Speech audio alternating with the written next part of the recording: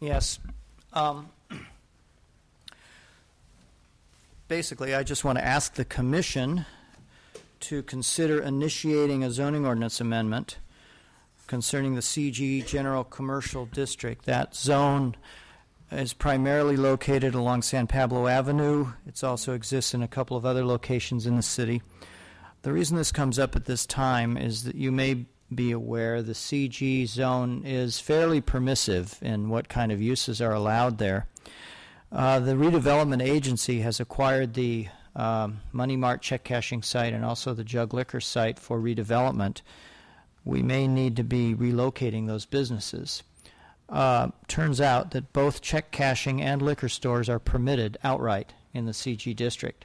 So both of those uses could currently relocate anywhere else they want to on San Pablo Avenue without getting any kind of permit from us.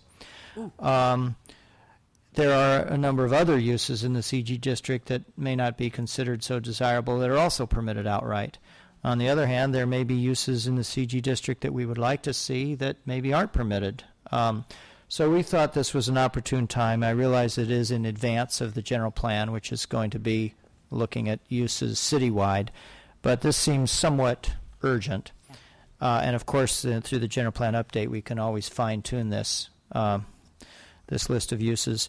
But we would like your permission to initiate a relook at the list of permitted and conditionally permitted uses in the CG district.